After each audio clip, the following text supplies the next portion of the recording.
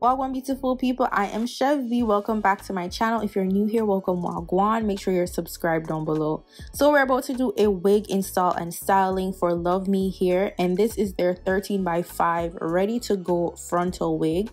So this is an ear-to-ear glueless HD wig, and this is a deep wave. I got it in 24 inches and it is a medium cap size. So I want to show you guys what the lace is looking like, especially the inside, since this is an ear-to-ear glueless wig, and it comes with the adjustable strap. It's already pre-cut, pre-bleached, pre-everything for you already.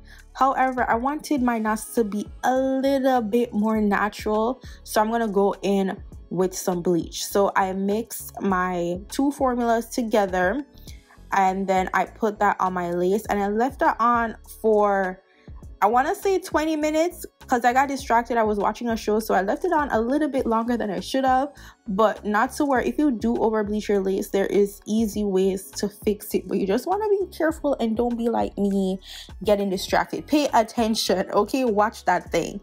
So now I'm just gonna style it, and of course this is a water, well, it's a deep wave. I don't think it's a water deep wave, just a regular deep wave. So I'm just gonna go in with some mousse because you don't need anything else but some water and mousse to style a curly hair. And I want you guys to see the lace on this wig. Okay, do you see how natural that lace is? So I'm just gonna go in with my detangling brush, make sure everything is detangled, my ends are defined, everything is together. Now, once my wig is dry, I left that to dry for a couple of hours, and this is what it's looking like. It's still a little bit moist, but it's not wet. And if you have a diffuser, you could use that to dry it some more, fluff it out, give it some volume. So now I'm just gonna go in with my hot comb just a tad bit, just to make sure that my parting space is nice and flat, and also that the front is laid. Now we're gonna get to this over bleached knot, and we're about to fix it. So I got this spray from my beauty supply store. It's like a beard spray, and it's in deep brown, and I'm just gonna use the tail of my comb, or you can use your edge brush and just put that on the parting to protect it. Then you spray it directly onto the hair and let it dry, and it works like magic. Like instantly your lace is together. Okay, don't have to worry. Now I'm just gonna go in with this hair or lace tinting mousse rather, and this mousse goes on the underside of your lace, and you just put that all over. Then you go in with a blow dryer, and it dries instantly, and it gives you a nice scalp tone. So it depends on your scalp, like the color of your scalp or your complexion, how deep you go with this, and this color matches me perfectly.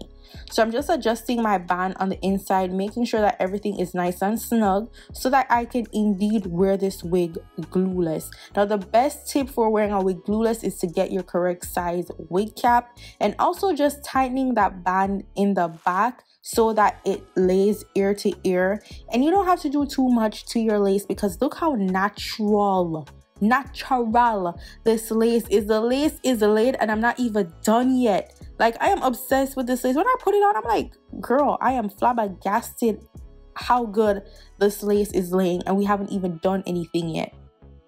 Like, look at that. Oh my goodness, laid. So of course, ear to ear, sometimes it depends on the size of your head.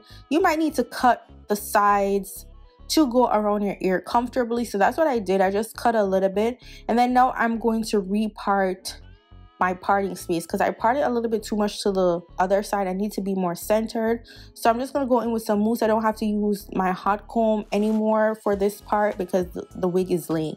And then I'm going to go in with some mascara because I was too lazy to do that spray method again. Just use mascara or anything you have that's a little bit dark. And then to make that clean, you're gonna use some powder that matches your complexion. If it is a bronzing powder, foundation powder, whatever kind of powder you want. This is like a quick easy fix to your wig. So I just dab that on. Don't do anything crazy. Use a very thin brush. Use a very thin makeup brush, eyeshadow brush rather. Anything that you have, just make sure that it's thin and you have control over the amount of powder that you're using.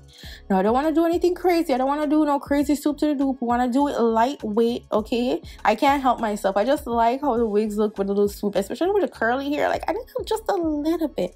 So I'm just going to go in with some mousse and touch up the front. You guys see already, I'm not doing anything crazy. Then I tie that down just to dry the mousse in place so it gives that melted look. Again, we're not using any glue, any spray, just mousse. So I'm gonna go in with my mousse once more to just redefine my hair, because I did use diffuser on the hair just to dry it a tad bit more, but I wanted it to be more defined than how it was when it was like super dry. So the mousse is gonna define the hair and hold it in place as is, and because the hair is not wet, the mousse will just lay the hair in its natural curly state.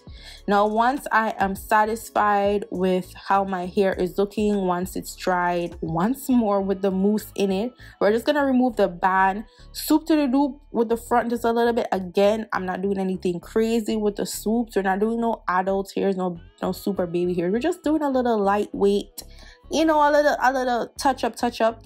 And if your sides are lifting a bit, just go in with a little bit mousse and create a little sideburn. The sideburn is an illusion. You just don't have to use a lot. It's an illusion to make it look like your lace is like fully laid down with everything when all you used was mousse, and it will stay in place. And the perfect part of this is that even if you're sweating and whatnot, because you're having the lace lay ear to ear, it shouldn't be moving because it's sitting comfortable on your head. And this is what the lace is looking like. And I'm like, girl, is this coming out of my scalp? Because ain't no way.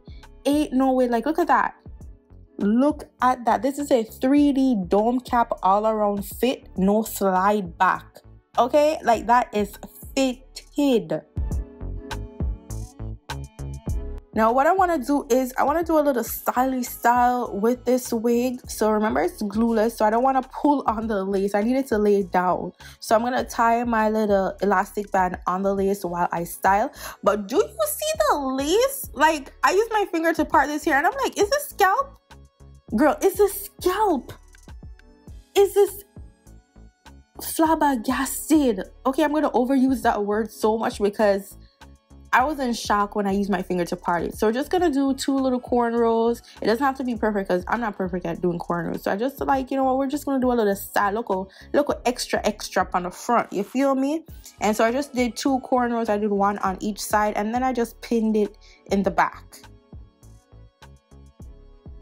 Now that I remove my little band, this is what it's looking like. You're just going to use the band to just hold it in place while you do your little styling. And this is the final look. Let me know what you guys think about this unit because she is absolutely giving and I am in love. Don't forget to subscribe to my channel. Follow me on all major platforms at Chev. And I'll see you guys in my next video. Go and pick up on yourself. Bye, guys.